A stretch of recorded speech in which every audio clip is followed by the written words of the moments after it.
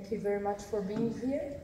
I will talk today about penis rejuvenation and enlargement with intracavernous autologous PRP platelet-rich plasma.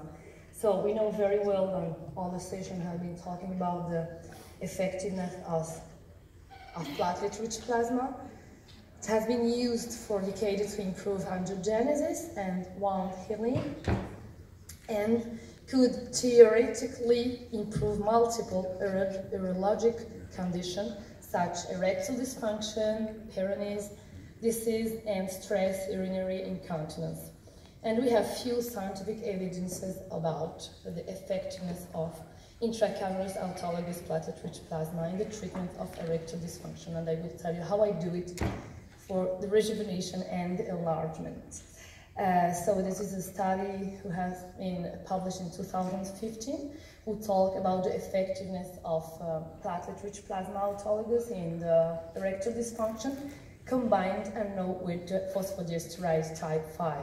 Another study has been published in 2018 and which shows on 17 patients with erectile dysfunction with very good results and with a few no complication and a few adverse events like pain, small pain during few days after the injection. Another study in 2017 which described all the growth factors involved in erectile dysfunction recovery as a fibroblast growth factor, basic acid, the platelet-derived growth factors, and vascular endothelial growth factors, and we know perfectly the target tissues of every growth factors, like for the platelet-derived growth factor, the fibroblast, chondrocytes, osteoblasts, and myocytes, and which is interesting for us in erectile dysfunction and the rejuvenation of the penis is the fibroblast growth factor and the vascular endothelial growth factor, which has a target, the endothelium.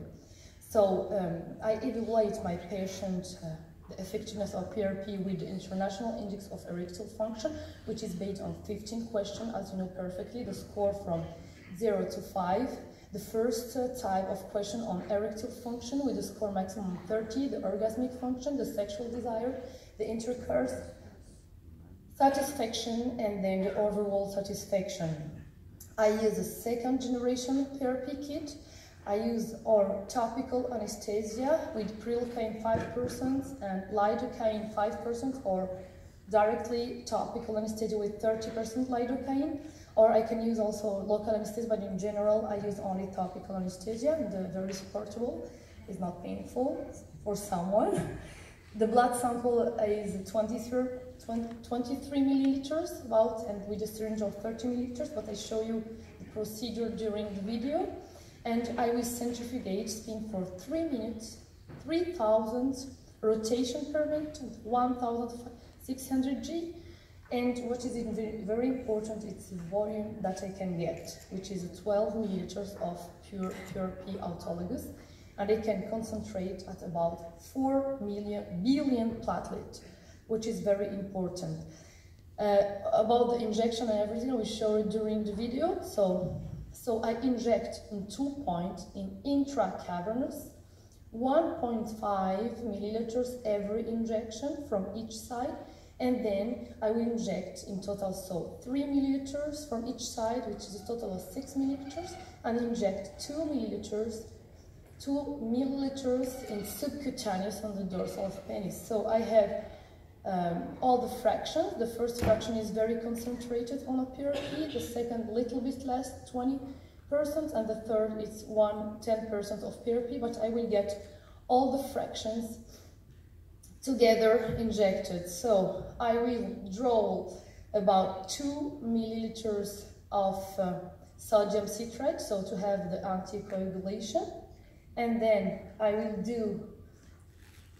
draw the blood with a syringe of 25 milliliters. So we get in total 23 milliliters of blood sample with 2 milliliters of sodium citrate. And then I will take the blood sample. I will put it on the PRP kit completely sterile, so I don't touch anything while I'm drawing the blood inside. So I have in total 25 milliliters of product. We go a little bit faster. So very easy manipulation to get the blood inside. And then I will spin it for 3 minutes at 3,000 rotations per minute. And then I will draw the PRP obtained.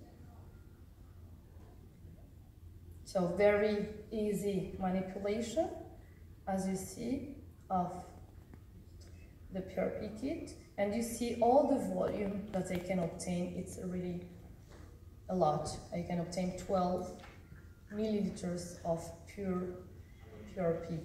And then I will close in order to avoid that I can get some red cells inside my sample.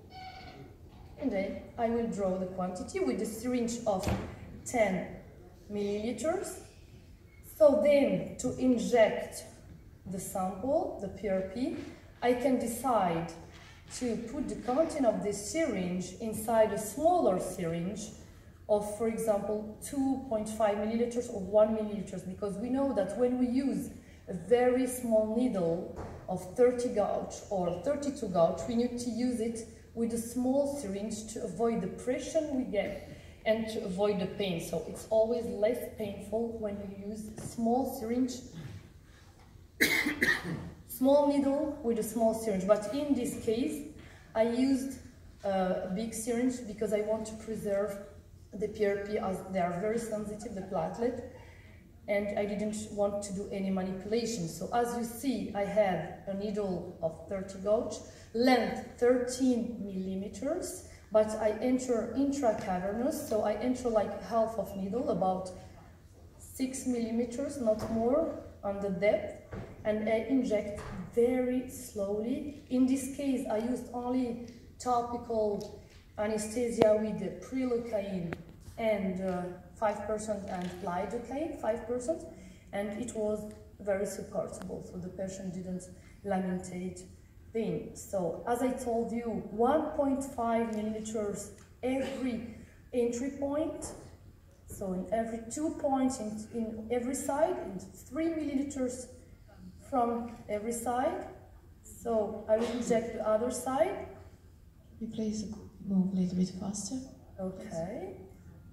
And at the end, I will just show you the subcutaneous injection of the last 2 milliliters that I would inject.